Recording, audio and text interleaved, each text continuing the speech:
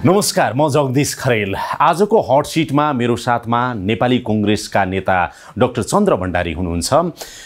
चन्द्र भण्डारीको जलेको जीवन र मृत्युलाई परास्त गर्दै पाएको पुनर्जीवन, नयाँ जीवनको सन्दर्भमा उहाँका लाखौं शुभेच्छुकहरूको गहिरो चासो अझै पनि छ, चिन्ता अझै पनि छ, स्वास्थ्य लाभको कामना अझै पनि उहाँका शुभेच्छुकहरूले गरिराख्नु भएको छ।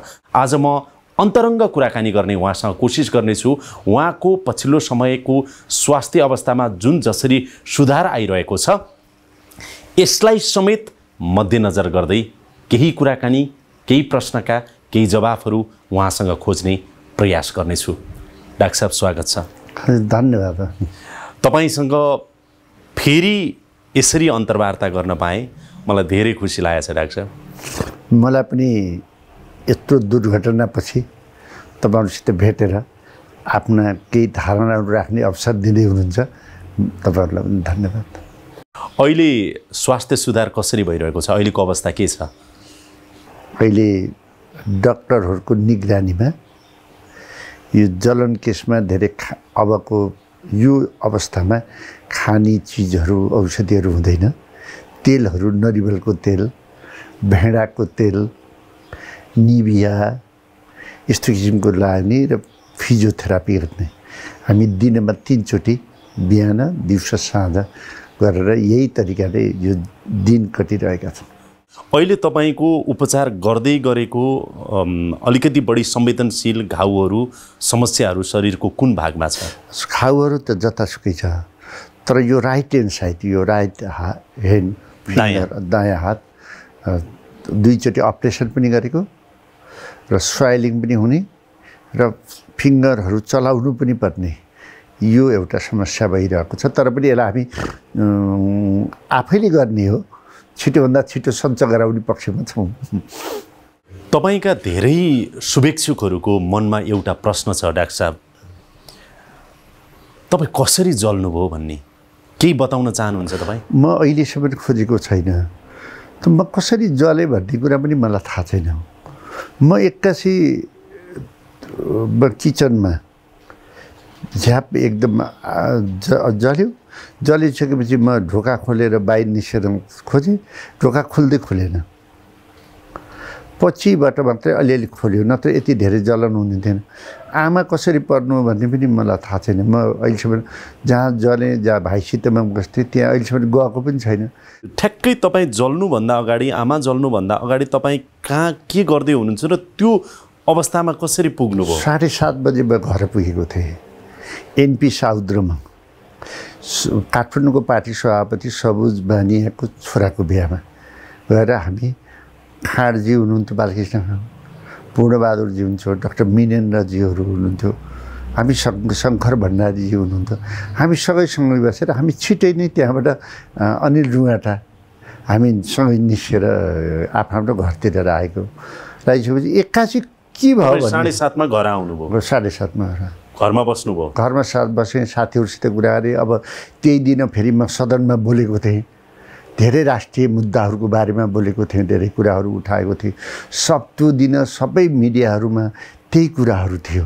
हो, त्यही कुराहरू थियो, जहाँसुकैबाट त्यही फोनहरू थियो, सब मिडियामा त्यही थियो, कसले के लेख्यो भन्ने पनि थियो होइन। र एक्कासी कसरी भयो भन्ने कुरा नै मैले तपाईँ आफ्नो कोठाबाट किचन कहाँनिर, त्यो घटना कहाँनिर भयो? होइन, किचनमा भयो। किचनमा? तपाईँ किचन छिर्नु भएको थियो? किचनमा छिरेपछि के भयो भन्ने चाहिँ थाहा भएन। आमा पनि कसरी आउनु भन्ने पनि थाहा भएन कि। छिमेकीले एकदम ठुलो आवाज आएको थियो भनेर मैले अहिले मतलब किचनमा छिर्ने बित्तिकै अब म जले भन्ने फिल भयो? जले भन्ने फिल भएर म ढोका खोलेर निस्कन खोजेँ, ढोका खोल्दै खुलेन। त्यस्तो। आमा पनि किचनभित्रै हुनु? आमा कता हुनुहुन्थ्यो थाहा छैन भने, त्यहाँ किचन ठुलो छ, आमाको र मेरो कोठासँग थियो, सँगै जोडिएको। त्यस कारण यतातिर अहिलेसम्म मैले सोचेको पनि छैन। यो अलि ठिक भएपछि कुरा गरौँला भन्नेमा बस्यो।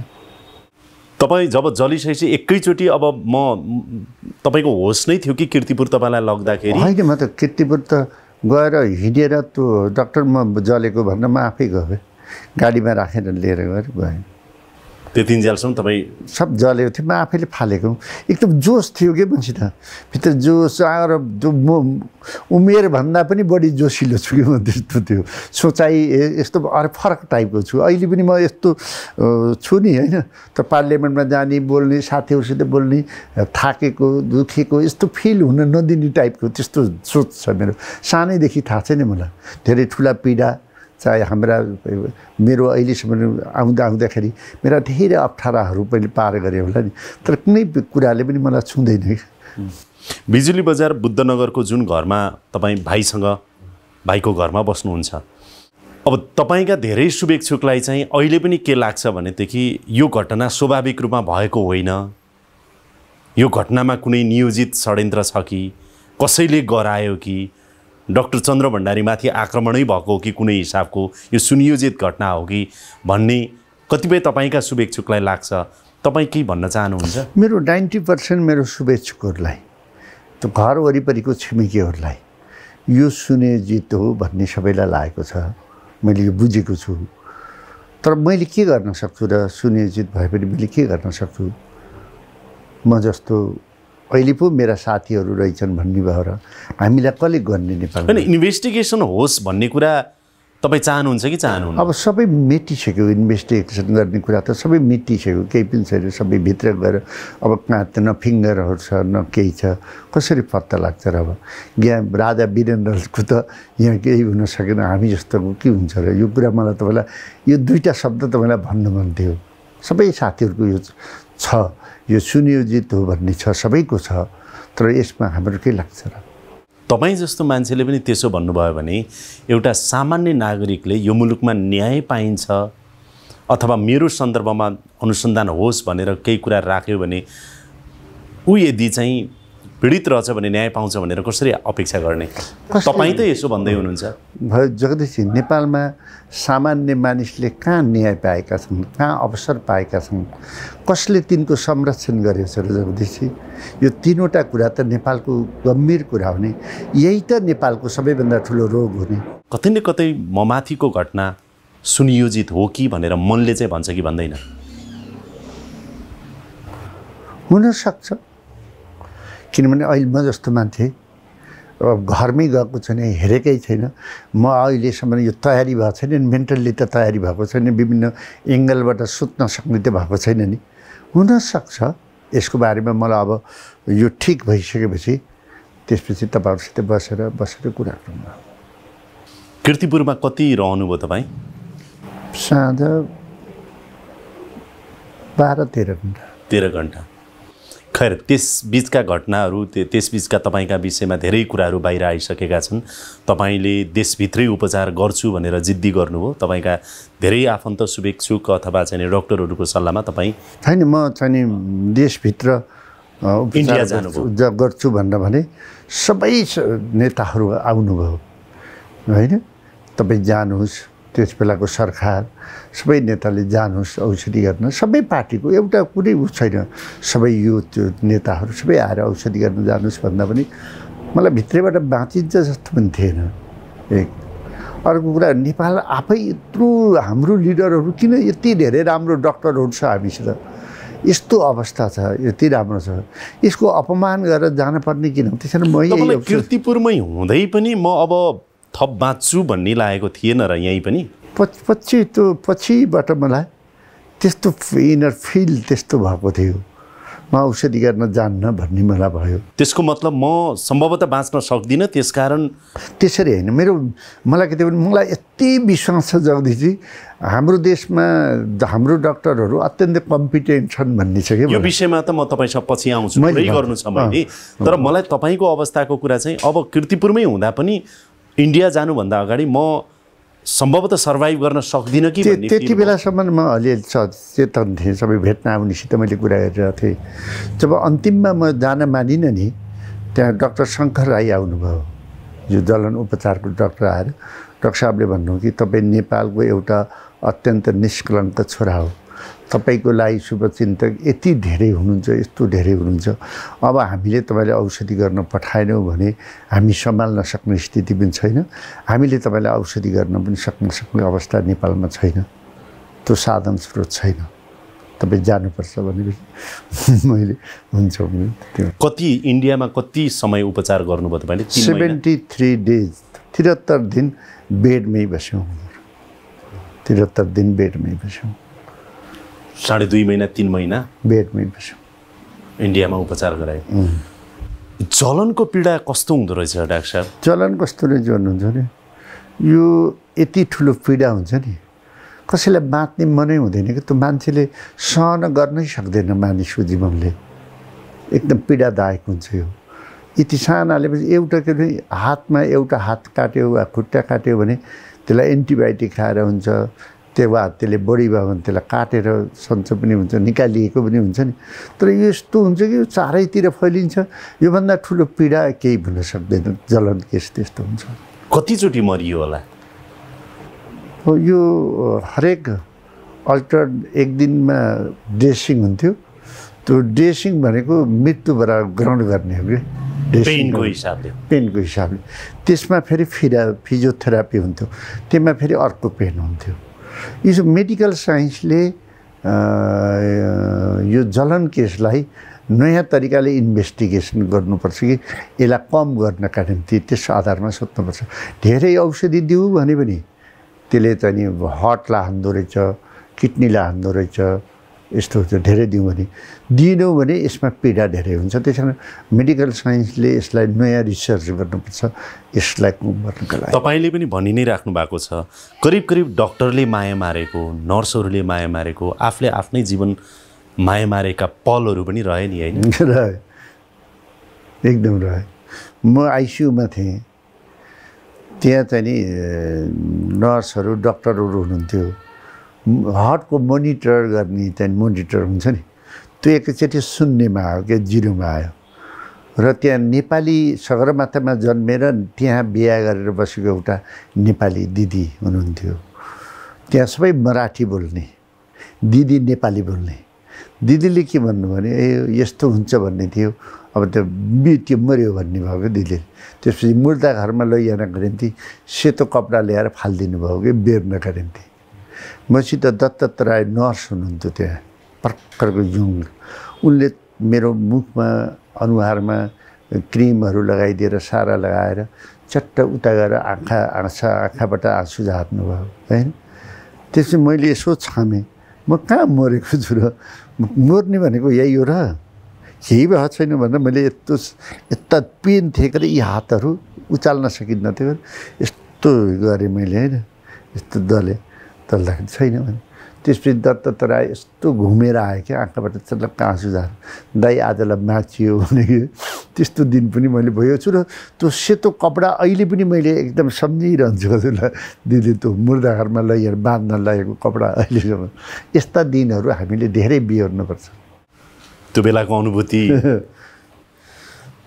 तपाईँको मेडिकल पर्सनहरू नै भनौँ न उनीहरूले पनि करिब करिब माया मारिसकेको अवस्था। मलाई त्यहाँ बोकेर लैजाने एउटा मामा भन्छ तिनीहरूले उनी भाइ रहेछन् उनले मलाई बोकेका रहेछन् के हस्पिटलभित्र।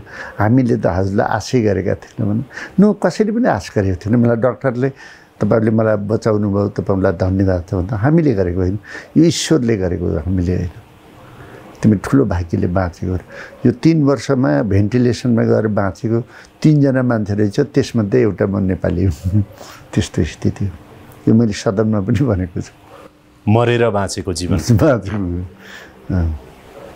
एउटा प्रश्न नि कसरी मृत्युलाई जित्नुभयो तपाईँले?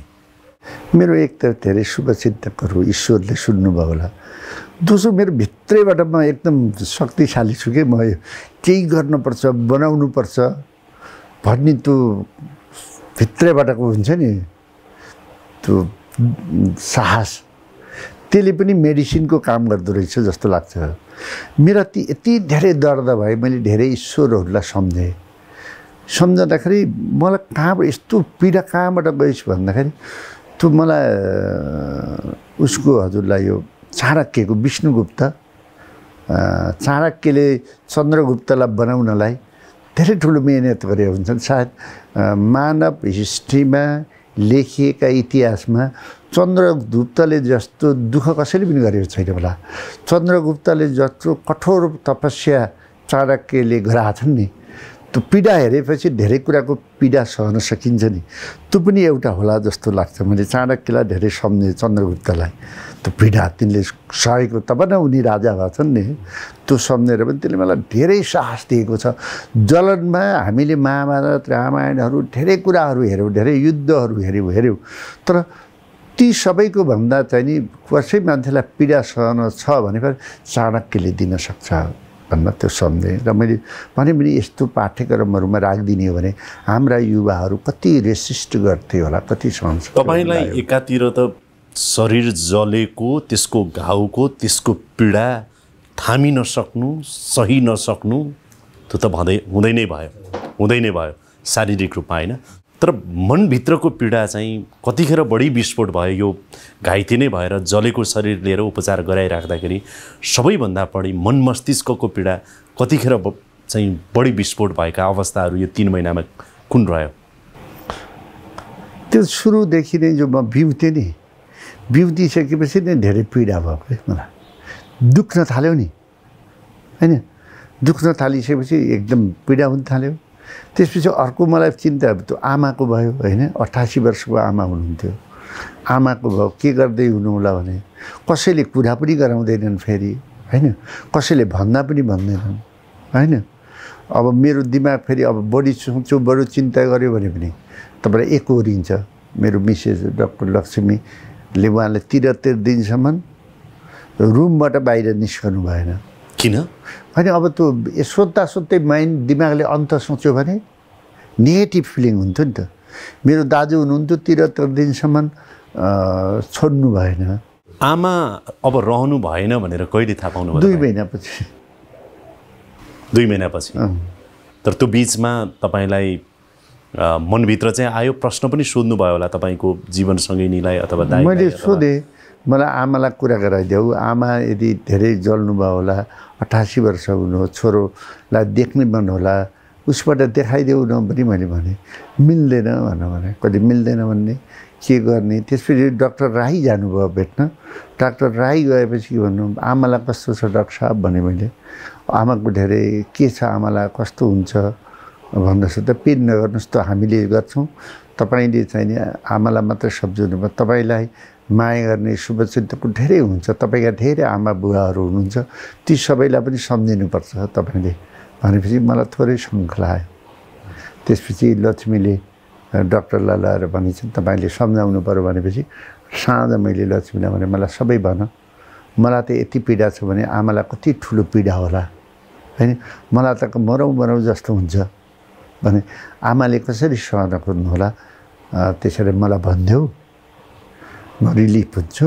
भन्देऊ मलाई यति कुरा म चिन्ता दुखाउँदिनँ पीडाबाट त आमा मुक्त हुनु होला कमसेकम भनेको त लक्ष्मीले भन्नुभएको आमा बित्नुभयो त्यही तपाईलाई त्यही दिनै 10:45 मा आमा बित्नुभयो भन्नुभयो आमा बित भन्दाखेरि आँखाबाट आँसु नहुने त कुरै भएन पीडा नहुने कुरै भएन त्यसरी मैले कस्तो संयोग रह्यो कि एउटै घटना भयो एउटा घटनामा 2टा कोठा म र आमा एक ठाउँ गर्नुहोस् न त मलाई लाग्छ आमा बित्दाखेरि म त्यति सचेत रहन्छु जस्तो लाग्छ नत्र केही त हल्ला त सुन्नु पर्ने यस्तो तर जे होस् अब जुन कुरा आफ्नो हातमा छैन त्यसको बारेमा धेरै छलफल गरेर चिन्ता गरेर पनि फेरि अगाडि बढ्न सकिँदैन भन्ने मलाई भयो आमाले के दिनुभयो तपाईलाई र अब के गुमाउनु भयो मैले आमाले त मलाई सबै दिनुभयो नि मलाई आमाले बारीमा मकै खन्ने मलाई त्यो मकैको छेउमा डालीमा राख्ने र मलाई क ख पढाउने कौमती पढाउने मेरो आमाले गरेको नि त मकैको डालीमा राखेर सानो बच्चा चन्द्रलाई त्यति बेला कालो पाटी हुन्थ्यो कालो पाटी पनि तपाईलाई यो कालो सिलटी पाटी हैन नि तपाईलाई त्यो कालो लागेको पाटी काठको कालो लगाएको पाटी हुन्छ क ख मेरो आमाले मलाई सिकाउनु भयो कौमती मलाई सिकाउनु भयो जीवनको अन्तिम अवस्थासम्म पनि मलाई चाहिँ नि के खान्छौ के गर्छौ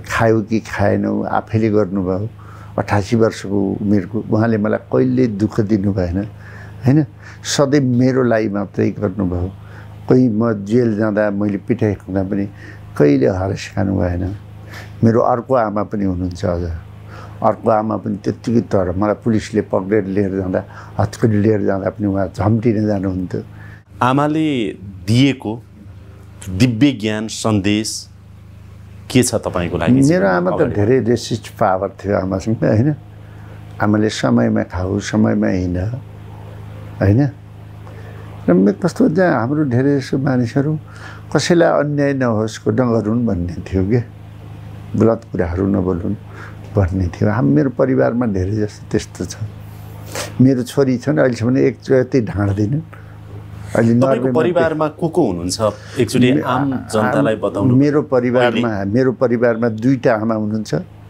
बाबा बित्नुभयो हामी 6 भाइ एउटी बहिनी भाइहरूका तपाईलाई श्रीमती छोराछोरीहरू मेरो श्रीमती डाक्टर लक्ष्मीजी र हामी दुईटाको एउटी छोरी जो नर्वेमाबाट स्ट्रक्चर इन्जिनियरमा स्कलरसिप लाएर पिएचडी गरिरहेछ अहिले पढ्दै पिएचडी भनेपछि छोरी पनि विद्यावारिधि गर्दै छोरीको बुबा पनि विद्यावारिधि सकिसकेको छोरीको आमाले पनि विद्यावारिधि सकिसकेको ज्वाइँले पनि गर्दै ज्वाइँले पनि गर्दै हुनुहुन्छ भनेपछि एउटा शिक्षित परिवार भन्न मिल्यो हजुर त्यसकारण हामी अत्यन्त दुःख सहन सक्छौँ हामी लोभ ठग ठाकका कुराहरू ढाँट्ने कुराहरू छैन हामीलाई यो देशपट्टि अत्यन्तै ठुलो प्रेम छ देशका जनतापट्टि अत्यन्तै प्रेम छ हामीले घरमा कोही आयो भने पनि नखुवाइकिन नगरिकिन नगर्ने कसलाई जे छ भने दिने के दिने तपाईँको आफ्नो घर चाहिँ काठमाडौँमा छैन मेरो आफ्नो घर चाहिँ नि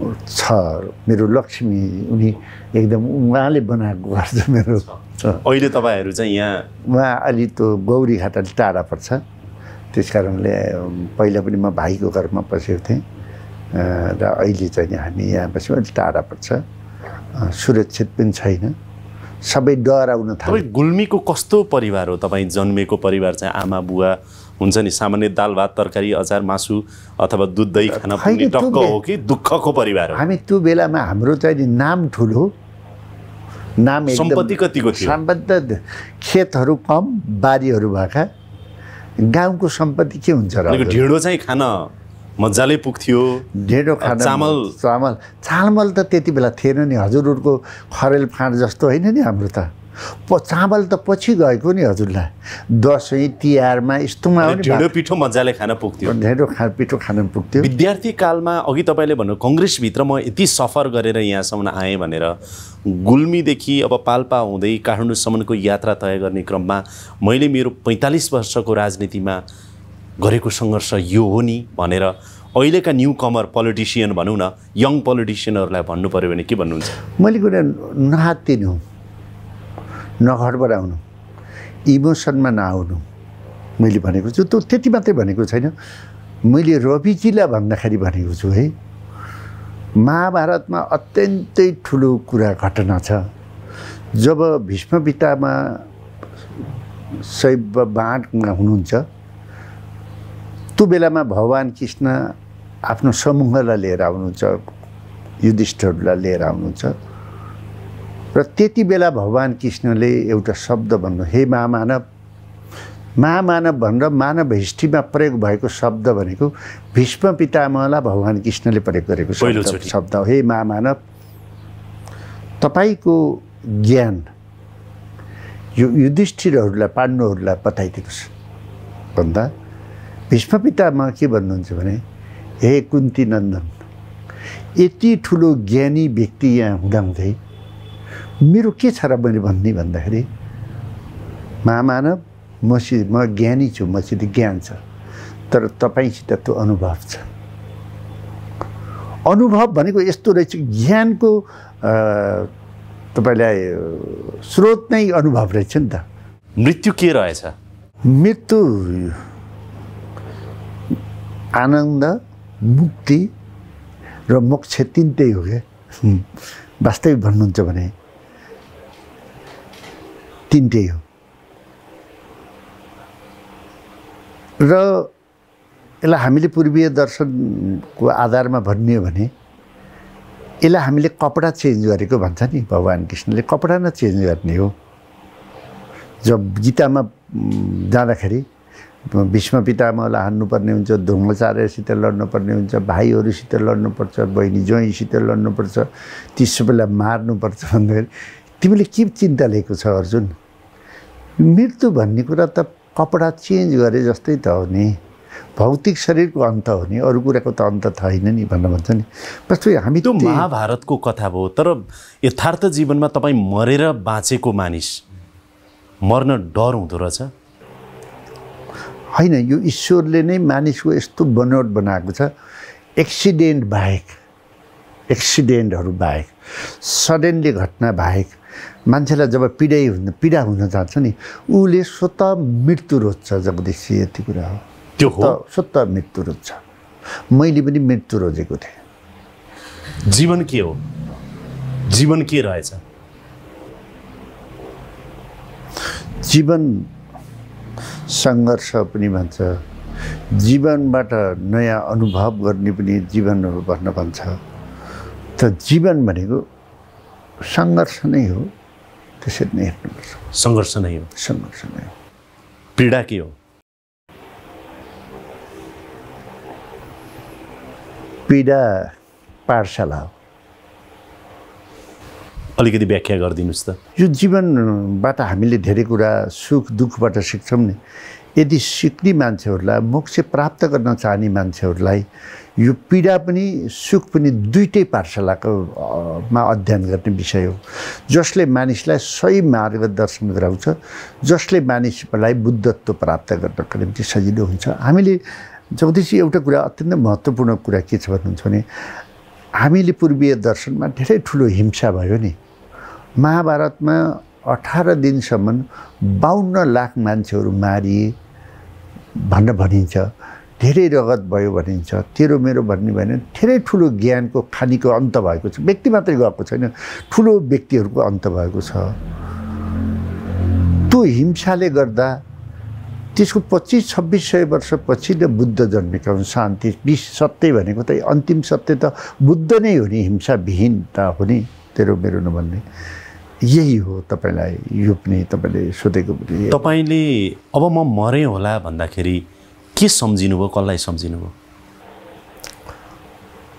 मैले केही गर्न पाइनँ मैले किताब पनि लेख्न पाइनँ मैले समाजलाई केही गर्न पाइनँ मेरो मुलुकले देशले मलाई जन्मायो यत्रो बनायो केही पनि गर्न पाइनँ भन्ने कुरामा मलाई अत्यन्तै ठुलो पीडा दियो झलझली आइरह्यो झलझली मलाई धेरै कुराले छुन्न हैन अरू सबै राम्रो थियो परिवारहरू राम्रा थिए जनताहरू राम्रा थिए मैले केही गर्न पाइनँ मुलुकको निम्ति यति वर्ष बाँचेर मैले केही पनि गर्न पाइनँ भन्ने एउटा कुरा हो अर्को कुरा कस्तो पीडा भयो भने जहिलेसुकै ड्रेसिङ गर्ने अपरेसन गर्न जाँदाखेरि त्यो नाङ्गै हुनुपर्ने क्या है डक्टरहरू हुने केटाकेटीहरू हुने सबले हेर्ने गर्दा मेरो आमाले मलाई जीवनको यत्रो उमेरसम्म मेरा कुनै अङ्गहरू बाहिर दिनु भएन सानो बच्चादेखि त्यति सुरक्षित गर्नुभयो आज म यत्रो उमेर भइसकेपछि म नाङ्गै भने है यो पनि मलाई अत्यन्त पीडादायक थियो त्यसो मलाई त्यति बेलाको सोच्छु है मैले राजनीति गर्ने समाज सेवा गर्ने यी व्यक्तिहरूले के सोचेका होलान् आफ्नो मात्रै सम्पन्नता दुरुपयोग भन्दा त्यो पनि त नाङ्गै हुने कपडा लगाएको अर्को नाङ्गो हुने हामीले किन नसोचेको होला भन्दा यो तीनवटा कुरा मलाई एकदम गऱ्यो हेर्नुहोस् तीनटा कुरा अझ महत्त्वपूर्ण कुरा के हुन्छ भने म ईश्वरसित प्रार्थना गरेँ कि त मलाई लैआऊ मलाई कि यो पीडामा नराख भने मैले धेरै दिनसँग भगवानको आराधना गरेँ नभइसकेपछि म एलियन्सलाई सम्झेँ सुन्नु यस्तो गरौँ एलियन्सलाई तिमी त हामीभन्दा प्रविधि रूपले हरेक कुराले तिमी त पूर्ण छौ तिमीलाई फोनमा कुरा गर्न त पर्दैन तिमी त मैले सोचेको कुरा तिमीले बुझ्छौ नि आऊ न यसलाई प्याराडाइम सिफ्ट गरौँ यही बेला चेन्ज गरौँ आऊ मानिसहरूले यत्रो दुःख पाएका छन् यसलाई हेर मेडिकल साइन्स तिमीले एउटा मेडिकल लिएर आएर सारा बिरामीहरूलाई हेर सञ्च बनाऊ फरक तरिकाले सोच न कसैले त चेन्ज गर्नु पर्यो भनेर एलियन्सलाई पो सम्झिँदै थिएँ। यसभित्र धेरै कुरा छन्, धेरै कुरा छन्। पछि म बताउँला। यो फर्केर आइराख्दा, अब फर्किन्छु नेपाल भनिराख्दा, मेरो जन्मभूमि जान्छु भनिराख्दा फर्केर आउँदाको त्यो खुसी हुन्छ नि, अब म बाँचेँ, अब मृत्युलाई जितेँ भनिराख्दा चाहिँ के सम्झिनुभयो, कसलाई सम्झिनुभयो? हामी धेरै थियौँ। मेरो दाजु लक्ष्मी, मेरो बोधराज, हामी सबै थियौँ। इन्डियाबाट आउने हामी थियौँ। आउँदाखेरि मलाई त मैले जहिले पनि मेरो भूमिलाई हो मैले सम्झिने। मेरो भूमिलाई सम्झेपछि त मेरो देशको जनताहरूलाई सम्झेको भयो, शुभचिन्तकहरूलाई सम्झेको भयो भने त भूमिपट्टि नै हो म अहिले सबै पुरै। मैले भनेको छु अब मैले जितेँ मृत्यु, अब म फर्किन्छु। जित्ने त के जित्ने हो? मान्छेले के पो जित्न सक्छ र हजुरलाई? मृत्युलाई कहाँबाट जित्न सक्छ र? होइन, हामीले तपाईँको यति राम्रो अनुहार अहिले देखिराख्दाखेरि त यसरी हाँसिराख्नु भएको छ। तथापि पनि म बाँचेर आएँ। केही गरममा भन्दा त्यो एयरपोर्टमा आउँदा सारा साथीहरू भेला हुनुभएको है, सबैले गर्दाखेरि ओहो, अलिअलि थकित जीवनमा पनि त्यो शक्ति भरियो होला। होइन, शक्ति यो त हो नि। हजुरले भन्नु नि यति धेरै पछिबाट त यस्तो उस्तो बताउन थाल्नुभयो नि साथीहरूले, यति धेरै साथीहरू यस्तो छ यस्तो छ भन्दाखेरि त मलाई त्यसले इम्पावर गर्दै गयो कि पछिबाट। ओहो भने र फेरि अर्कोतिर कस्तो पनि भयो भने फेरि यहाँ आइसकेपछि पछिल्लो छोटि बेला म जलेकोमा म एकदम खुसी भएँ। फेरि म हजुरलाई भन्छु एकदम खुसी भएँ।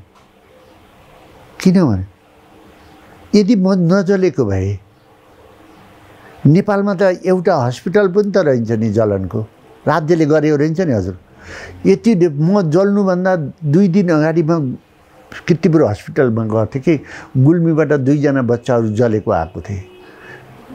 गाउँमा सुरक्षा गर्न जाँदाखेरि 3वटै जलेछ बच्चाहरू। उनीहरूसित पैसा रहन्छ। त्यसपछि म त्यहाँ गइसकेपछि मेडिकललाई भने कि बच्चाहरूको पैसा चाहिने, मैले तिर्दिन्छु, मेडिकलको लेखिदिनु, मेरो तलब आएपछि दिन्छु भने। अर्को दिन 2 जना मेरो साथीहरू हुनुहुन्थ्यो, उहाँहरूलाई भने कि पैसा लगाएर दिनुहोस् भनेर उहाँहरूले 75,000 लगाएर पैसा दिनु। त्यसपछि अर्थ मन्त्रालयमा निवेदन लेखेँ, 2-2 लाख रुपियाँमा आएँ ती बच्चाहरूको निम्ति। मैले त भोगेको थिएँ कि भोग्दाखेरि ओहो भनेर मलाई म आफै जले। हेर्नुहोस् अर्को दिन त जल्नेको लागि सहयोग गर्नुभयो, त्यसको 1-2 दिनमै आफै जले। जलिसकेपछि मैले विष्णु पौडेलजी हुनुहुन्थ्यो, पौडेलजी मैले यिनीहरूलाई पैसा दिनुभए यिनीहरूले उपचार कहाँ दिन्छन् भनेर मैले उनको चिन्ता गरेँ। मैले त मेरो बारेमा त सधैँ सोचिन्छु के। त्यसपछि त्यो न्युज बन्यो मान्छेलाई, त्यो न्युज बनिसकेपछि त्यो बच्चाहरूलाई बाहिरबाट पैसा दिए अरूले।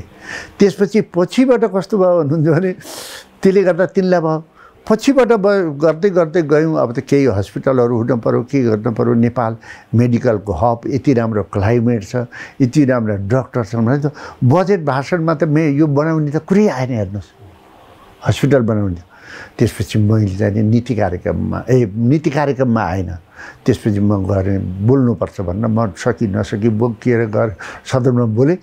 बजेटमा चाहिँ हस्पिटल बनाउने भन्ने आएपछि त अब त तपाईँ जलेर दुःख पाएर विदेशिनु परिराख्दा अब चाहिँ आम सर्वसाधारण नेपालीको लागि हस्पिटल जलनको उपचार सम्बन्धी राम्रो अस्पताल नेपालमा बन्छ कि? बन्दैछ। मैले पाउने मलाई नेपाल सरकारले सभामुखजी, महासचिवजी सबैले औषधि उपचार लिनुपर्छ भन्ने हुनुहुन्थ्यो। मैले भने कि नै यो हस्पिटल बनाउनेमा लाग्नु। फेरि म दोहोऱ्याएर सोधेँ यो कुरा, तपाईँको उपचारमा लागेको खर्च जस्तो जुन सरकारले बेहोर्ने भनिरहेको थियो अथवा विभिन्न अब तपाईँका शुभेच्छुकहरूले पनि केही पठाएका थिए होलान्, यो कसरी के गर्दै हुनुहुन्छ? मलाई शुभेच्छुकहरू तपाईँले धेरै शुभेच्छुक राख्नुभयो रहेछ भन्ने धेरै शुभेच्छुकहरूले एभरेजमा 55-60 लाख रुपियाँ पैसा उहाँहरूले उठाउनु भएको रहेछ। हामीले भनेर होइन कि स्वतः उठाउनु भएको रहेछ। मेरो उपचारमा अहिलेसम्म 80 लाख जति खर्च भएको छ, उपचारमा खर्च भएको छ र सरकारले मलाई त्यो खर्च दिन्छ।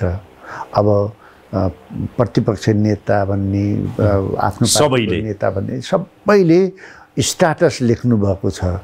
शेरबहादुरजीको स्टार्टरदेखि केपी ओलीजीको स्टार्टदेखि लिएर रविजीदेखि लिएर सबै राजनीतिक पार्टीका नेताहरूले लेख्नुभएको छ। सबैले एउटा पार्टी उहाँको उपचारमा कमी नहोस् भन्ने सबैको छ।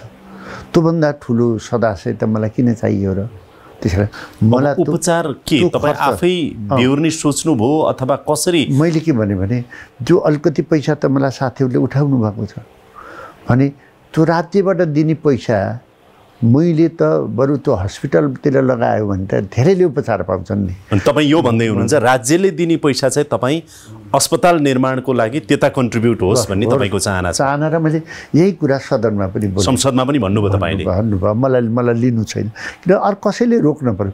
जति ठुलो व्यक्ति भयो जसले जति सबैभन्दा धेरै सुविधा पाउँछ उसैले नेपालबाट उपचार खर्च लिन्छ कि यसको पनि हामीले ब्रेक गर्नुपर्छ भन्ने जो हाम्रा शुभचिन्तकहरूको चाहना छ त्यसलाई पनि कदर गर्नुपर्छ भन्नु। नेपालमा त यस्ता कयौँ व्यक्तिहरू दिनदिनै जलिरहेका छन् नि, दिनदिनै जलिरहेका छन्।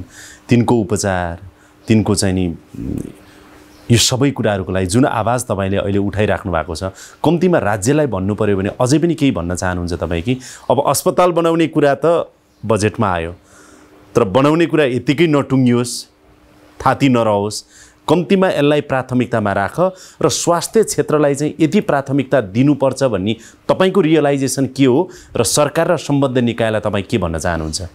अब व्यक्तिले गर्ने हो, व्यक्ति इमान्दार भए मात्रै बन्ने हो, व्यक्ति इमान्दार भए मुलुक बन्ने हो। हामीले छुट्याएका योजनाहरू अरबौँका योजनाहरू त लथालिङ्ग भएका पनि हामीले देखिरहेका छौँ। तर यो क्षेत्रमा राम्रो छ हजुरलाई, यो क्षेत्रमा हामीले बनाएका हस्पिटलहरू, हामीले बनाएका डक्टरहरू राम्रा छन् तर हामीसँग इक्विपमेन्टको अभाव छ। अरू सबै थियो तर जलन क्षेत्रमा हामी एकदम कमजोर रहेछौँ, हामीसित इक्विपमेन्टमै रहेछ। तर यो क्षेत्रमा पनि अत्यन्तै कम्पिटेन्ट डक्टरहरू हुनुहुँदैछ यहाँ, होइन? एकदम जीवन दिएका डक्टरहरू हुँदो रहेछ। डाक्टर शङ्कर राईहरू जस्तो डक्टर हुनुहुँदैछ। फिजियोथेरापीको पनि त्यस्तै कम्पिटेन्टमा आवश्यकता के रहेछ त? अब यहाँ चाहिँ एउटा ठुलो जलनको हस्पिटल बनाइदिनु पर्दो रहेछ। इक्विपमेन्टहरू, साधनहरू उहाँहरूले आफै ल्याउन सक्नुहुँदैछ। एकदम सबैले पूर्वाधार बनाइदिनु पर्यो। उहाँहरूको माग त्यही छ। त्यसका निम्ति अब हामीले पहल गरिरहेका छौँ। अहिले हामीले तपाईँ लाग्नुहुन्छ? म यसमा छु। डक्टरहरू आउनुहुन्छ, हामी रात दिन जस्तै अहिले किर्तिपुरले अलिअलि गरेको रहेछ, साङ्गुले अलिअलि गरेको रहेछ, हस्पिटल सुषमा मेमोरियल हस्पिटलले गरिरहेको छ। तर यो कम्युनिटी टाइपको हस्पिटल वा साङ्गुलाई विदेशीले सहयोग गरेर गरिरहेको रहेछ, सबैले गर्दैन नि। यसका निम्ति राज्यले सहयोग गर्नु पऱ्यो भन्दा अहिले राज्यले बजेटमा राखेको छ। अब हामी सबै मिलेर गर्नुपर्छ। मलाई आज खासै धेरै राजनीतिक कुरा तपाईँसँग गर्ने मन थिएन। तपाईँको अलिकति यही अहिलेको जीवनसँग केन्द्रित रहेर, तर अब अन्तिममा आएकोले नेपाली काङ्ग्रेसको सन्दर्भमा एउटा प्रश्न त तपाईँलाई सोध्नै पर्यो। काङ्ग्रेसभित्र रूपान्तरणका छालहरू अलिअलि उठ्न लागेका हुन् कि जस्तो हामीलाई बाहिरबाट आभास हुन्छ। काङ्ग्रेस अब यही अवस्थामा चल्न सक्दैन भनेर काङ्ग्रेसका नेता कार्यकर्ता शुभेच्छुकले पनि त्यो भनिरहेको सन्दर्भमा, तर ती छालहरू बेला बेलामा उठ्ने, त्यसपछि फेरि बिलाउँदै जाने, उठ्ने बिलाउँदै जाने जस्तो देखिन्छ।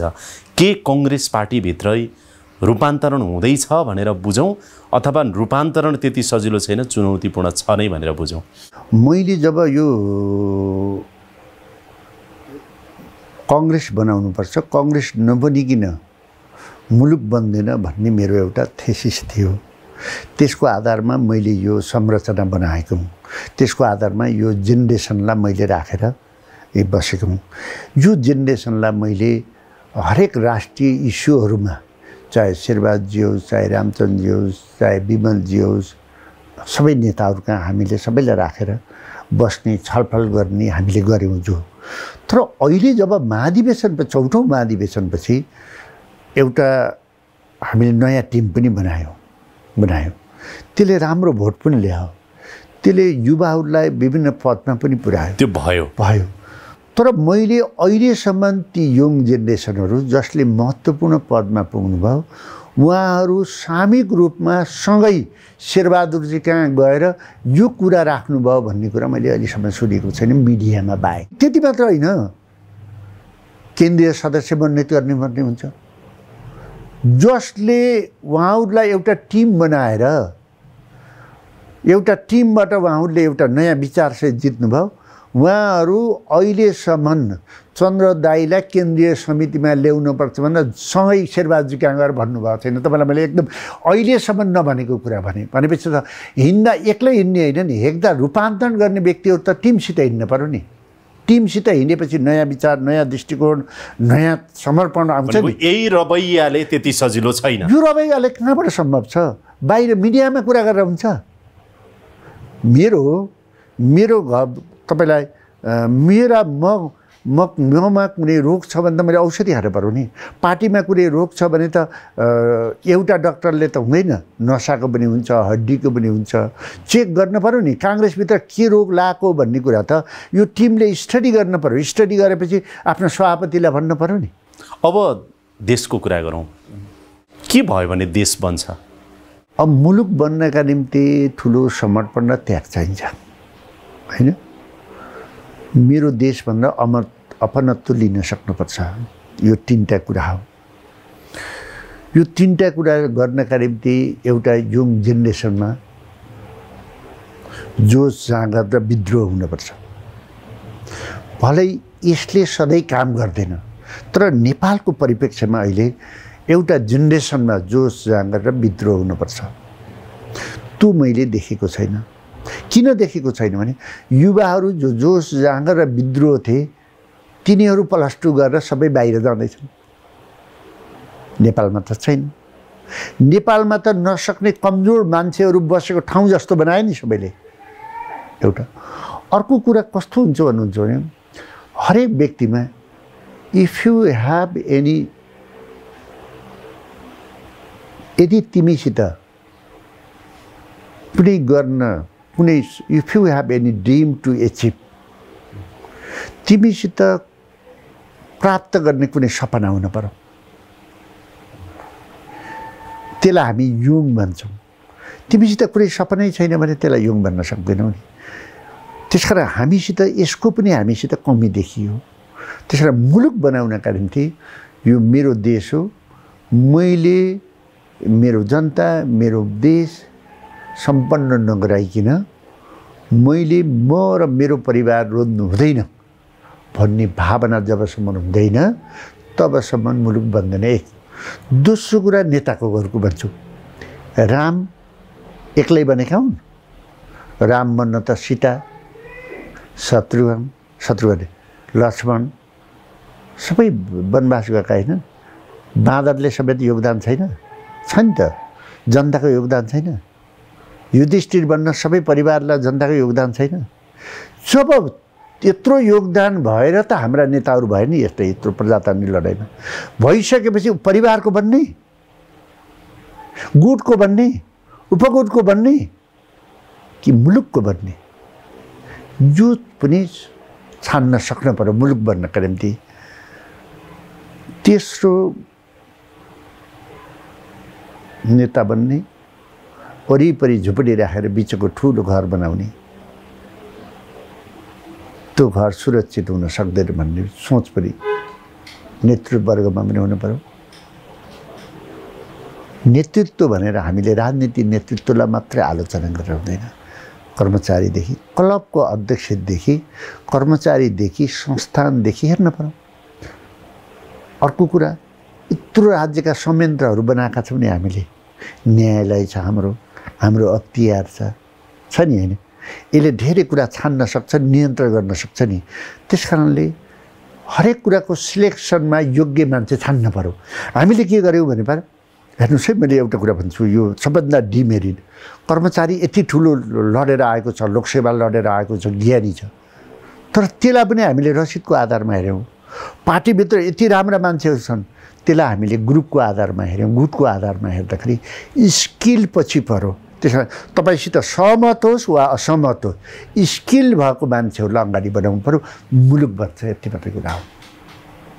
लामो कुरा गरेँ, तपाईँलाई गाह्रो पनि भयो कि पक्कै पनि भयो अलिकति? बेला बेलामा अलिअलि पीडा हुँदै पनि हाँस्दै बोलिराख्नु भएको। तर जगदीशजी, यो औषधि पनि युआर एकदम, यो हजुर अहिले मेरो डाक्टर हो। किनभने मेरो दुख्ने पीडा सिधा सबले अन्त डाइभर्स गर्नु हो नि। अन्त लैजानु तपाईँको नि, पीडाको यता बिचमा लैजानु। अलिअलि शारीरिक दुखाइको बिचमा पनि बोली नै राखिराख्नु भएको छ।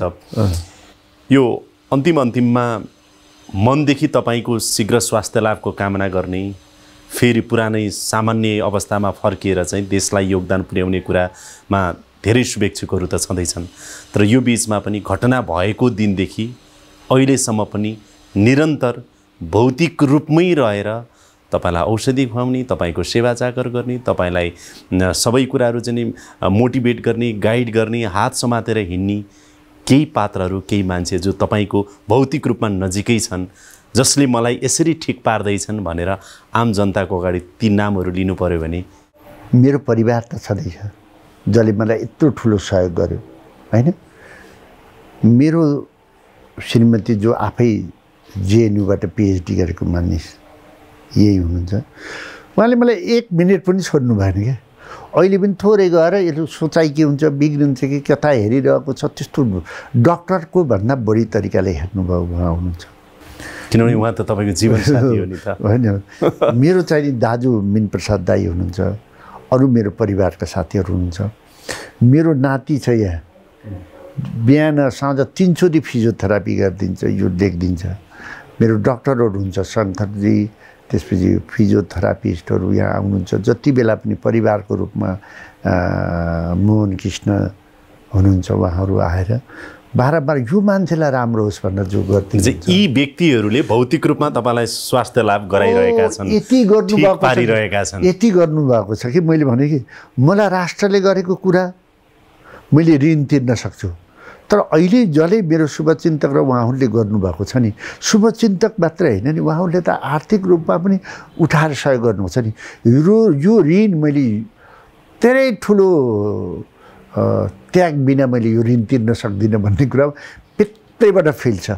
यो त्याग मुलुकको निम्ति हुनुपर्छ। नयाँ ऊर्जा प्राप्त भएको छ, रेनासा भन्छ नि एक खालको। हो, यति धेरै ऊर्जा। अब त बाँकीको जीवन अबको बाँकी देशको लागि, मुलुकको लागि, मानव जगतको लागि, मानव जगत, नो कम्प्रोमाइज। गलत कुरा छ कि अब कम्प्रोमाइज हुँदैन, चाहे घर होस्, चाहे बाहिर होस्, चाहे साथी हुन्, चाहे पार्टी होस्।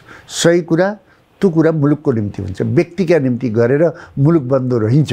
बाँच्नु के रहेछ जाँदा जाँदै सोधेँ, र खुसी के रहेछ? अन्तिम प्रश्न। खुसीको त सीमा हुँदैन होइन। मान्छेले खुसी भयो भने त खुसीको सीमै हुँदैन, एकपछि अर्को आउँछ। खुसी, दुःख, सुख फरक हुन्छ।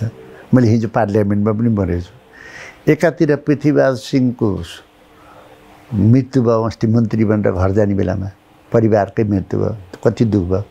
अर्को के भयो भने चाहिँ नेपालीहरूले, क्रिकेट खेलाडीले केही नभइकन, न सुविधा छ, न ग्राउन्ड छ, न केही छ, अमेरिकासित लडेर जिते।